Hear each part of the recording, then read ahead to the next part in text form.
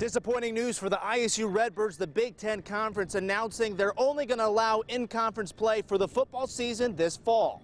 This means the short trip over to Champaign to play the University of Illinois won't happen this fall. Purely from a fan perspective, it's a disappointment.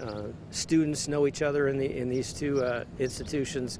Fans know each other. It's 50 miles apart. Players have been preparing for this in-state matchup. Quarterback Brady Davis says his mindset doesn't change. We're definitely getting after it the same way we would any summer and training really hard for a season. So it's been good, after months and months of being apart from everybody, just to get back and get to work with your brothers again. Lyons says it's not only a blow to morale for players and fans, but it's also a big hit to the athletic department's pocketbook. Lyons says this doesn't mean the game is gone forever. He's working with U of I's athletic director to reschedule. The guarantee in the contract was $450,000. Josh and I agreed to let the dust settle, and we'll talk about contract terms down the road. Lyons says the football team is going through voluntary workouts right now, taking health assessments of players and staff every day to try and prevent the spread of COVID-19. Recently, players and staff were all tested for the virus. Only one player came back positive out of 160 tests. The young man who was a positive was asymptomatic. He went through his quarantine period, and now he's back in his voluntary workout.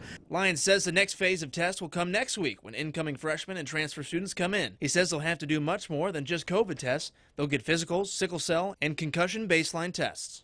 Lyons says they're going to be looking for other opportunities to play a big game against a big team to help the financial deficit they're going to be facing this fall in the athletic department. They're also going to be waiting for guidelines from the Missouri Valley Conference. Reporting in Normal, I'm Matt Sheehan.